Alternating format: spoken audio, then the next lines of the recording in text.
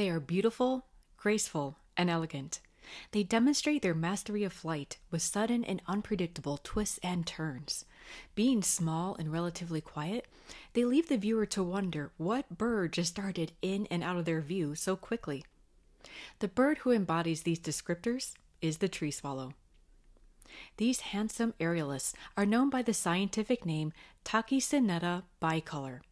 The word tachycineta comes from the ancient Greek word takhykinetos, which means moving quickly, and the Latin word bicolor means two-colored. Small and streamlined, these songbirds have iridescent sapphire blue backs, a white front, and a thin black mask around the eyes.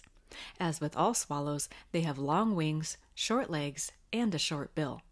Their tail is slightly notched. Their feet are adapted for perching rather than for walking, so their front toes are partially joined at the base. Female tree swallows have delayed plumage maturation. In her second year, which is actually her first breeding season, the female is brown with a small amount of blue feathers. In her third year, she acquires a blue plumage that is similar to that of the male. Juveniles have dusky backs with white fronts and few, if any, blue feathers. There are a few species that are similar in appearance.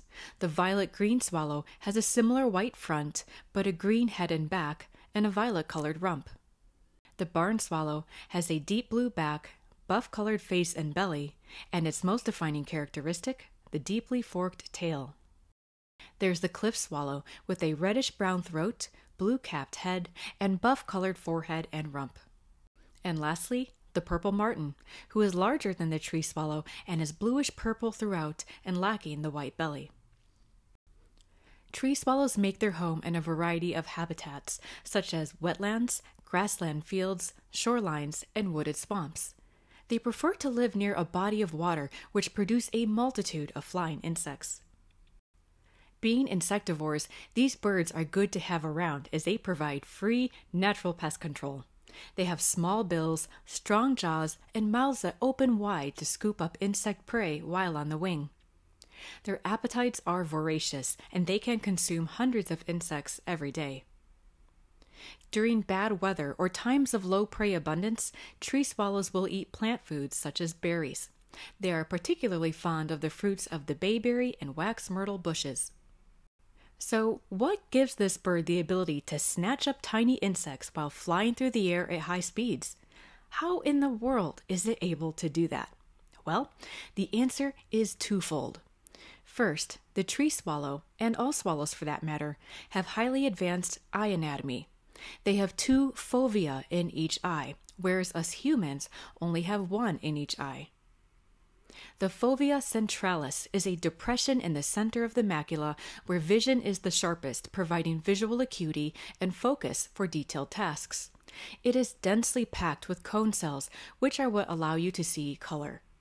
Unlike our spherical human eyes, the eyes of swallows are longer, with the length almost equaling the width.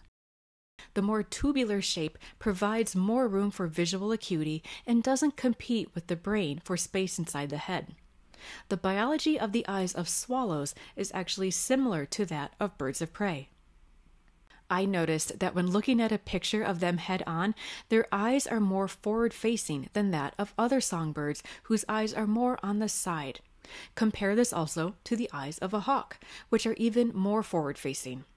This eye position on the tree swallow likely facilitates in catching insects. They eat all kinds of flying insects, such as dragonflies, damselflies, flies, mayflies, caddisflies, true bugs, sawflies, bees, ants, wasps, beetles, stoneflies and butterflies, moths, as well as spiders, mollusks, and roundworms. Their prey can be as small as a grain of sand or as big as 2 inches long. Everything about their body, wing, and tail shape facilitates their ability to make incredible acrobatic twists and turns while in pursuit of their prey. During the breeding season, they also eat high-calcium foods such as fish bones, crayfish exoskeletons, clamshells, and eggshells of gulls or loons. This is important for replacing calcium that was redistributed from the bones to be used for eggshell and embryo formation. The tree swallow gets its name because it nests in trees. It doesn't excavate its own nest, but relies upon naturally formed tree cavities, old woodpecker holes, or nest boxes. The female does most of the nest building using grasses, pine needles, moss, plant roots, and animal hair. She may also line the nest with feathers from other birds, such as geese, swans, gulls, or ducks. Tree swallows will have 1 to 2 broods per season and lay 4 to 7 all-white eggs per clutch. Both the male and female participate in feeding the young. A feather-lined nest is always preferable.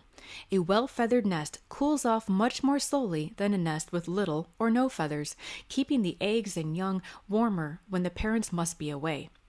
This allows nestlings to devote their energy reserves to growth and development rather than trying to keep them warm.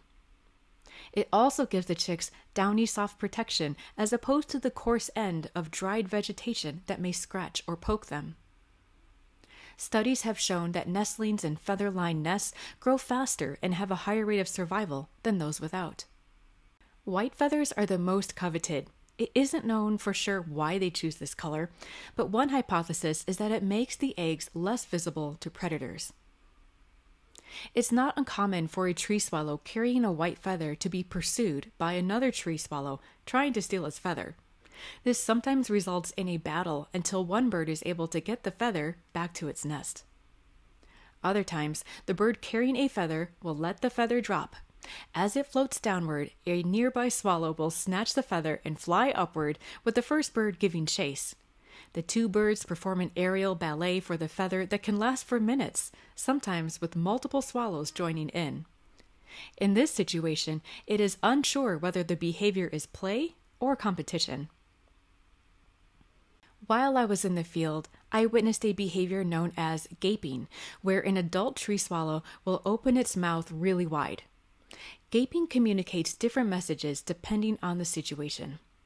The first time I witnessed this was when a female sat at the nest cavity entrance with her bill wide open. In this case, it was a threat display to defend her nest while the male was away. Another time, I saw a pair taking turns bringing insects back to their nestlings.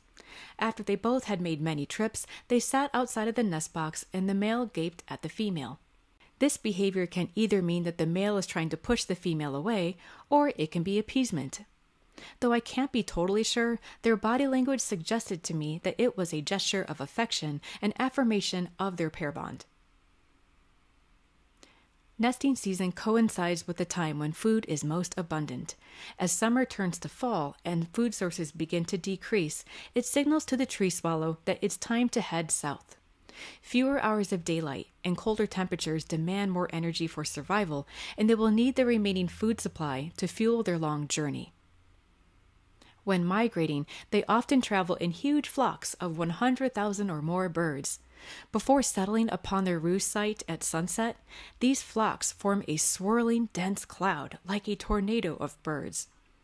With each pass, more birds descend down upon the roost as they settle in for the night. Tree swallows winter farther north than any other North American swallow, and they return to the nesting grounds long before other swallows return. During cold snaps, they supplement their diet with plant foods if insect prey are scarce. Despite being one of the best studied bird species in North America, there is still little that we know about their migration and wintering habits. As I researched these birds in and out of the field, I was continually amazed at how complex their lives were. The more I learned, the more my appreciation grew. I hope that this video helped you in a similar way. Do you have the tree swallow where you live? What fact about tree swallows stood out to you? Feel free to comment down below. Thank you so much for watching, and as always, happy birding.